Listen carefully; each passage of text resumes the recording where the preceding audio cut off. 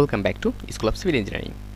In a previous lecture, I have just shown you that how we'll define load on our steel structure, and in this lecture, I am just going to show you that how we'll assign wind load and earthquake load for our structure. So for that, I'll go ahead define the load pattern, and from here the EQX earthquake S, and click here modify lateral load, and from here simply I'll take direct X direction plus eccentricity, and every other direction I will delete.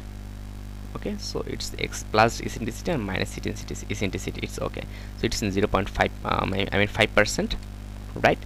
And here we have to define our value here. Actually there are three options, so I'll prefer that one, and we'll define our all value here.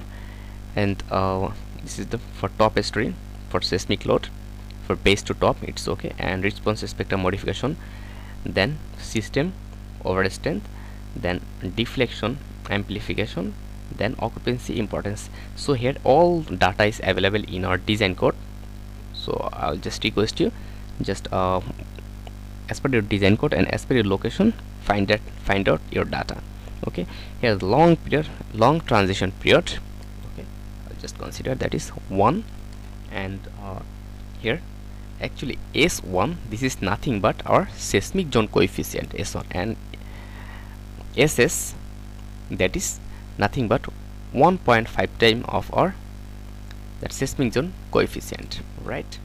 So for that I'll simply give here, actually so for my zone if I give here 0.2 and it's 0.3, this is the data.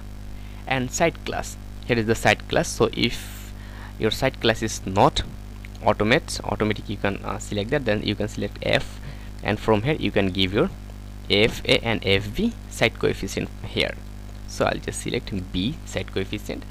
Okay, so calculated coefficient, here all data have calculated automatically as per design. So in this way just you can define your seismic data, right? Actually when you're I'm just doing that very fast because in our some lecture I have created almost 5 lecture about full understanding of wind load work by using Excel sheet, how we'll find out our wind load from Excel sheet, and how we'll import that data in our structure. I have defined everything actually there, so that link are also given in description, and I will just request to please watch that lecture, and your all confusion will be clear, very clear, and you'll be able to find out your earthquake load or anything from Excel sheet, and also you'll be able to use that in here perfectly. And I have created some section like how can we define load, I mean how can we find out the specific load, what are required here, right? So I'll just request you please go there and go to the given link and try to work with seismic loading perfectly. Okay, so then okay, when done then I'll go for Y direction, then I'll go modify lateral load, then O will be a stop, and this is Y plus Y minus it is 0.5, and every error is okay, and I'll not change anything. You will change anything as per your requirement, and already have told you that please go to the given link, given link for earthquake. I've created a playlist, and they have almost 6 video, and from there you will be able to understand what wind load analysis perfectly. Okay, it's done, and section is B, site class is B. Okay, it's done, then click OK. And then after that for wind, okay, for wind load, then I'll go for modify lateral, and they have 2 options, exposure from frame or shell. So if you use that option, then you have to define many things, so this is very difficult. I'll simply take exposure from extended or diaphragm. So here you have to give the windward and leeward data, and you can also select the program determined, or you can user defined, it's up to you. and here it's 15%, 50% eccentricity, and wall everything is okay, and the wind direction. Okay, so for X wind direction it should be 0. Okay, it is 0, right? Then okay, and here wall data is available, so you can select any or create wall site. Okay, now here the basic wind speed, then exposure type VCD, in our country it's AVC, so I'll select V, and topographical factor, it's actually this all data are available in our structure. So I'll take from top ST3 to base. So in our reinforcement structure, I mean our concrete structure, we do not use base, we use from ST1 because our base are under soil, but for our steel structure our base is not under soil, that's why from base 2.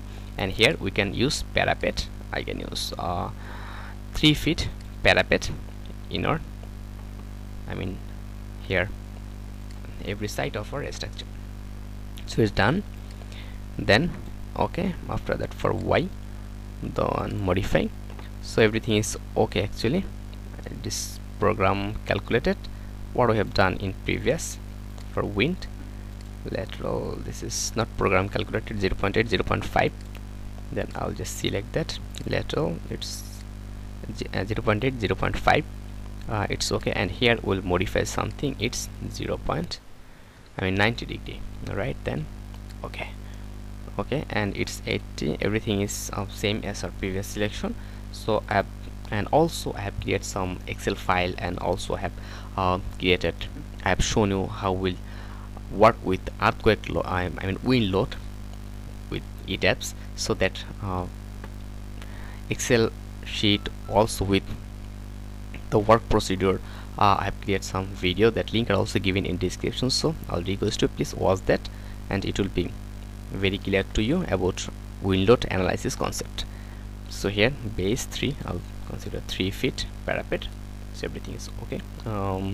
Okay, now simply click OK. So just if I go here and modify lateral load, and if I go here, the direction and width, they have no data here actually. So why they have no data? Because we do not provide any diaphragm actually at now, that's why. So I'll click OK, and I'll click OK. So we have defined our wall load, wind load, live load, everything. Then I'll simply click OK. After that we have to define our diaphragm. For that I will select our that top story, sorry, skip, I will select one story. We have to define diaphragm one by one, so select first story. For slab also you can select that one and that one.